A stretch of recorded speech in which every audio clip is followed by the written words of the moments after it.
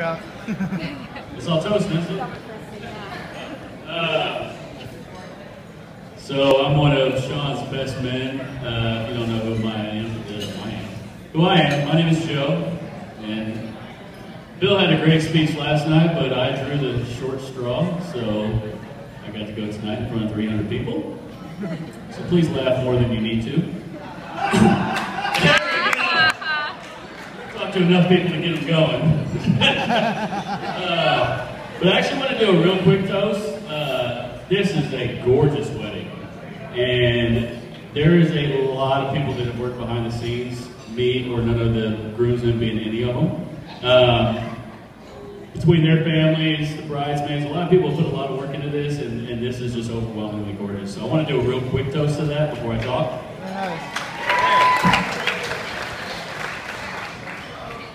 Yes. Comes wherever you. So I'm going to try to be as short and sweet as possible because Sean put many restrictions on my speech tonight that pretty much eliminate any story of our last 15 years spent together.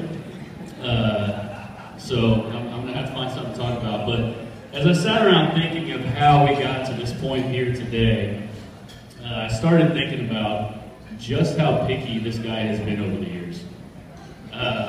Those of you who know him know he's picky about everything. He's an absolute nightmare to cook for. I've lived with him twice, and I would make this phenomenal food. Bill loved it, and Sean would just pick. There'd be like a pile of tomatoes, a pile of onions, and then he would eat it and be like, "Joe, that was good." I'm like, "Sean, you ate cheese and chicken. I can't mess that up." But he's always also been very picky about finding the one. Me and apparently a lot of people from last night didn't know if this would ever happen. But he could find the smallest thing about a girl that would be a deal breaker. I mean, a misplaced freckle, an awkward second toe. Nothing was off limits. I'm like, Sean, what happened? I mean, a toe pointed left. It was like, that's. I'm done with it. Like, Jesus, guy, you're 30.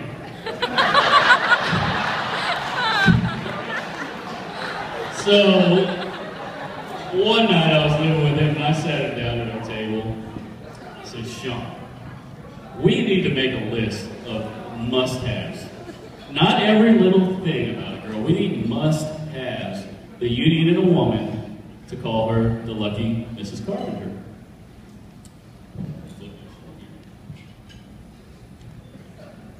Well, we started simple. The three that everybody's heard. Let's see. She's got to be pretty. And I think we can all say Sean outkicked his coverage here.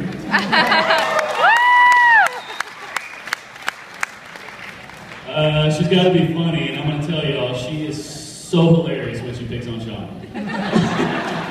Awesome. And she's got to be smart. I'm going to say she's no dummy. But as I mentioned at the very beginning of my speech, Sean put many restrictions on this. I have a 3-minute time limit.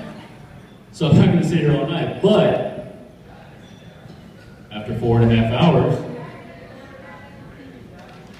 we had the lady who would be Mrs. Carpenter.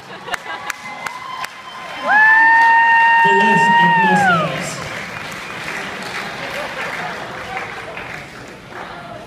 So, but in all seriousness, we're very happy you came along, Kim, and tamed this picky man down. I don't know how you met that list, but you did. And I don't have to look at paper. I can truly tell you, I have never seen him this happy. He has a family to call his own, and he walks with a different stride. So, we all thank you for that.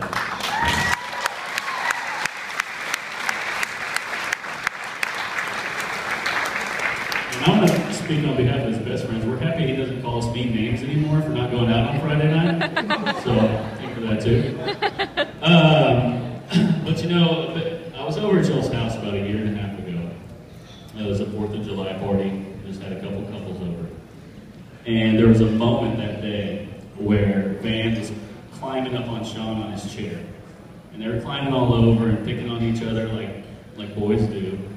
And everybody was looking at Sean like, oh, Sean's so cute, and it was cute. But I looked over at you for a moment, and you just had a look of sheer joy in your face. The two boys in your life were getting along so well and had so much love for each other. And I know how much that must mean to you. And I knew that the next day Sean would be proposing to you and would make you the happiest girl that you could be. And I was so happy to see that.